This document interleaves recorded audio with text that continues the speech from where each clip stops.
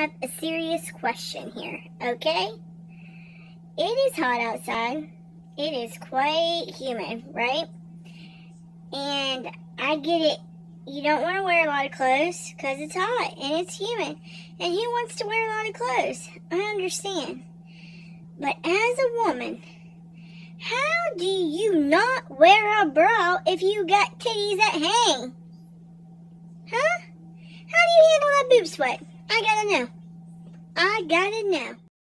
And not to mention how gross it must feel to have your floppy titties sliding around in your nasty boob sweat when you're gonna go into a store and be out in the public and even have like sweat on your shirt from your freaking boob sweat.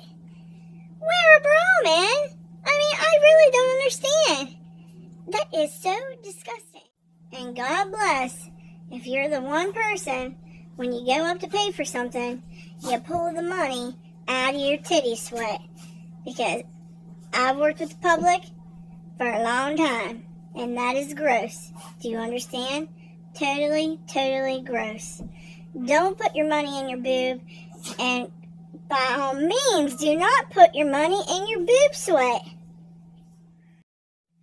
Listen, I get it. The most comfortable thing in the whole damn world is coming home and taking your bra off. But do you understand what I'm saying? Coming home and taking your bra off. I mean, wear a freaking bra. If you got small titties, I get it. Don't wear a bra. You're not going to have boob sweat. But if you got titties that hang, it looks gross. And it's got to feel gross. And it makes you look dirty. Come on, man. Wear a bra. You get it? Do you get it?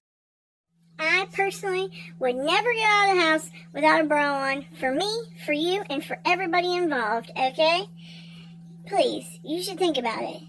Think about it before you walk out of the house on a hot, sweaty day without a bra on. You think about it.